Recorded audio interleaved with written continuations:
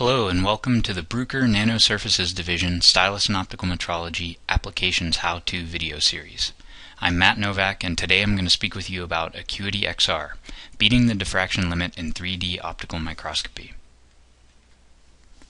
As a brief outline, I'll give the problem statement, which is moving beyond the diffraction limit for 3D optical microscopes. I'll introduce AcuityXR technology as the BRUKER solution, and I'll end with a brief demonstration video of this technology in action. Why try to beat the diffraction limit? More advanced fabrication and manufacturing technologies are pressing 3D optical microscopy to the limits of inspection capability. Traditionally, AFM or SEM inspection is possible, but at increased time for a given area of interest. We see great potential value for fast, non-contact optical inspection for features smaller than 500 nanometers as well as at larger dimensions. The BRUKER solution is AcuityXR, an R&D 100 award-winning technology.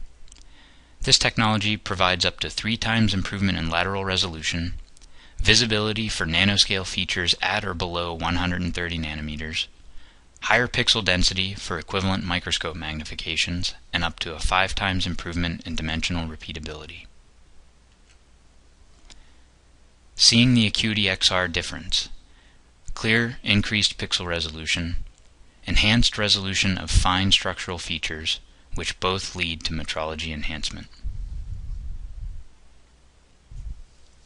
In summary, AcuityXR beats the diffraction limit and meets challenging inspection needs between 500 nanometer down to 130 nanometer lateral scales. Additionally, it provides up to 5 times improvement in dimensional repeatability at all metrology dimensions, higher lateral resolution for a given area of interest, and overall enhanced metrology and inspection capabilities. Up next, you'll see a brief demonstration video showing the ease of use of this amazing technology. So the first thing we'll see is a PSI measurement of 150 nanometer pitch sample. It's easy to choose the measurement method and then make the measurement. And you click on the data tab and you'll get a nice view, but unfortunately we don't see much because this is not an easy target to resolve for a traditional 3D optical microscope. So now I'm going to do this same measurement with AcuityXR. Go ahead and make the same measurement, and we'll see this takes some time. We make multiple measurements of the sample, and we allow the computer to do some processing, and then very quickly we'll be able to take a look at this result. And it's easy to see. Here we have about a 30 nanometer tall resolved pair of lines in the 3D view.